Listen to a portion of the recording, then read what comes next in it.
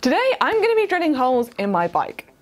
Yes, you heard me, drilling actual holes in my bike. It sounds wrong and I've never thought about taking a drill to my bike before, but it's an actual thing. Let me tell you more. Some of you may or may not have heard of Drillium before, but Drillium basically involves drilling lots of holes into bike parts in bid to drop precious grams from your bike. But not only that, it does look pretty cool too, when it's done properly.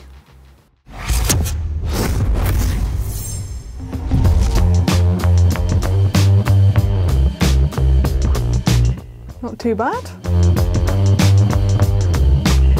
Many people think of the 1970s as the Drillium decade, but it started long before that and continues long after, even to today. Many cyclists will associate Drillium with Alf Engers, a very successful UK time trialist from the 1950s to the 1980s. He inspired a lot of UK cyclists to adopt the Drillium to their bikes, as it was believed that reducing weight from the bike was the best advantage for time trials. That was before they knew about aerodynamics.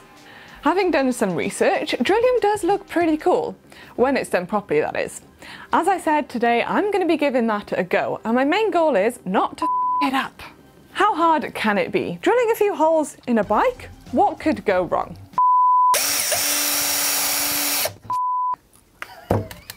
I'll just leave that there for a minute.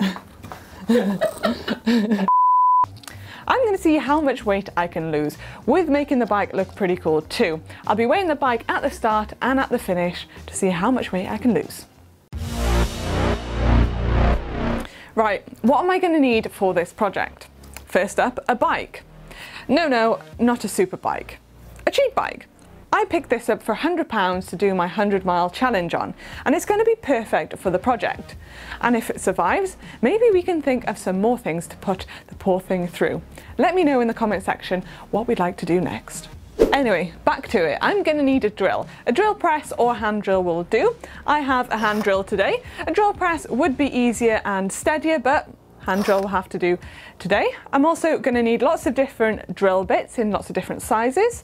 Going to need some sandpaper, a permanent marker to mark the holes where I'm going to be drilling, lots of different wrenches and Allen keys to take the bike bits off, and some sexy safety goggles.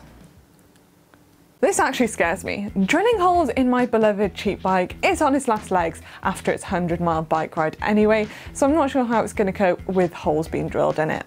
But before we start, GCN disclaimer. Do not try this at home. Drilling holes in critical parts of bike components can lead to failure. I'm going to try my very best for this not to happen today because I actually really like my cheap bike and I'd like to keep it, so I'm not going to go crazy. Right, so first things first, I need to weigh the bike to see what our starting weight is. So, watch my arms shake.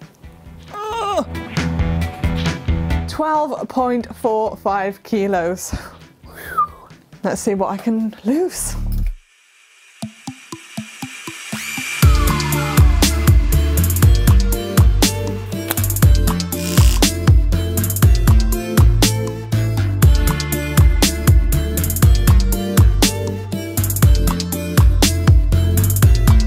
Project, I'm going to start by drilling holes in the chain rings and on the brake levers and see where I go from there.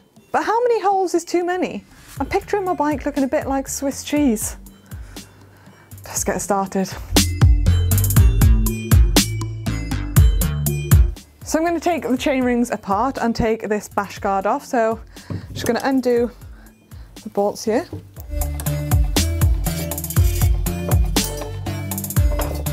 So I've taken the chain set apart. I'm going to start by marking holes into the bash guard. Now I reckon I'm going to try and get as many holes as I can into this because this doesn't really serve much structural purpose. So let's get marking. So I did some maths and the circumference of the basher is 66 centimetres. So I'm going to try and drill a hole every 2 centimetres, which is going to equal 33 holes, hopefully.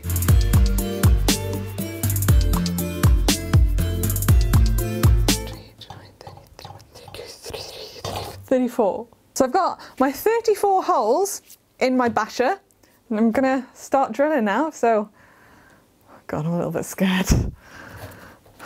Who trusts me to do this? This is quite hard work, and 6 holes down. A lot of holes to go.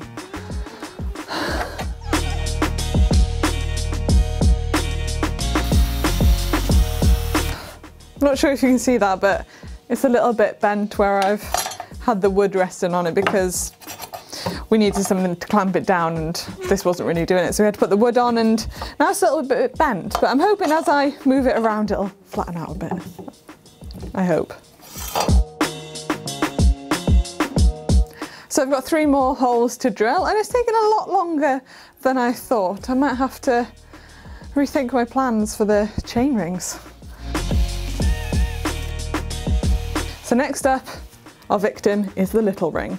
And for this I'm going to go on the very inner bit, and I'm going to change the drill bit size to a slightly smaller one, and I'm going to do obviously a lot less holes on this one because chainring is a vital part to the bike. So I'm going to drill 2 holes in between each of the 2 big holes here, so 10 holes on here in total, and this metal is quite a bit thicker and tougher than the old basher, so let's see if my arms can hold up.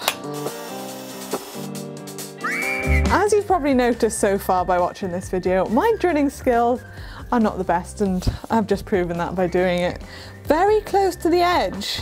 Yeah, it's just not the best. So I think I'm going to go with another hole in between each hole that I've already done. I was thinking about doing a bigger hole, but because I've kind of messed it up a little bit by going too close to the edge, I can't really do that. So I think it could cope with another hole in between each hole. So let's have a go at that.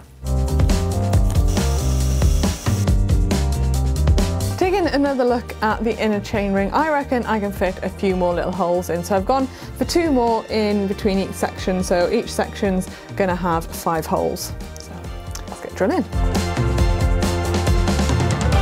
So I've got a few out of line, but it's not too bad. This is my first attempt at doing anything like this. So, and actually only my second attempt with a drill after my bike stand.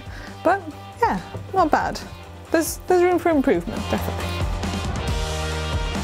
Because this is the basher, and it's not a vital component to the bike, I reckon I could get a few more holes in here on these little arms. So with a slightly smaller drill bit, I reckon I can get 2 or 3 on each one.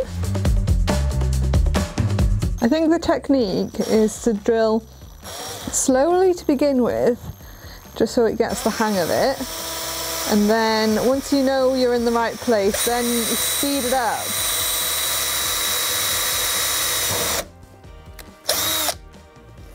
Finally got the hang of it. I know what I'm doing now. Is what we like to see. Quite happy with that. Now moving on to the big ring. I've marked out 5 holes on each little bit. So you know what time it is.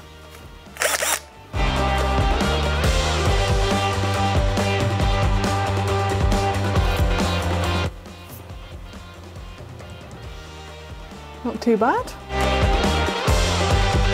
So I was pretty happy just drilling in the chain and the basher, but my cameraman has had other ideas, and he thinks it's a good idea to drill him through the crank arm. Now, I'm not sure if this is a good idea or a bad idea, but we haven't got anything to lose, so we're going to try it. Oh, we're through. We have a hole. 3 holes, drive side. Pretty happy with them. I think that's a good idea. Very good idea. Now time to put my crankset back onto the bike. Hopefully weighing a little bit less. Let's see.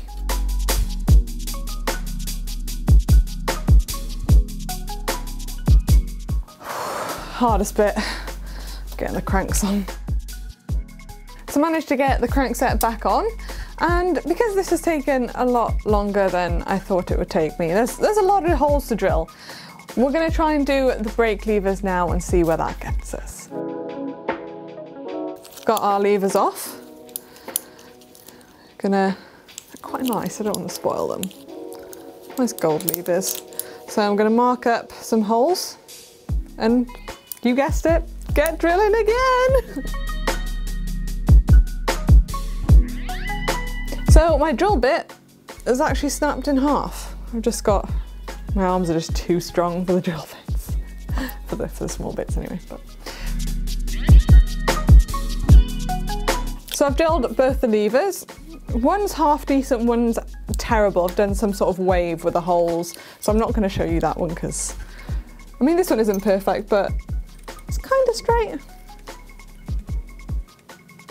Straight in my eyes anyway. Let's get them back on the bike. Right, so everything's back on, crank's back on, lever's back on. I think it's time to give it a final weigh-in. So 12.36 grams. So if my maths is correct, that's 90 grams saved, and that's probably about a bowl of cereal. I mean, it's not loads, but if you already had a lightweight bike and you were aiming to do hill climbs and you wanted the lightest bike as possible, then this could be an option. But for me, when this bike is not built to climb hills and it's already quite heavy, bless it, it's probably not a lot.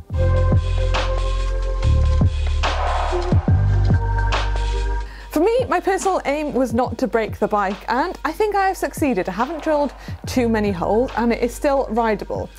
I know it's not the neatest, but it was my first time doing anything like this and my second time using an actual drill. But I'd love to know what you guys think. Do you think it looks cool? Do you think it's worth it? Or do you think it's a complete absolute bodge? Let us know in the comment section below. Also, let us know if you'd like to see anything else like this again.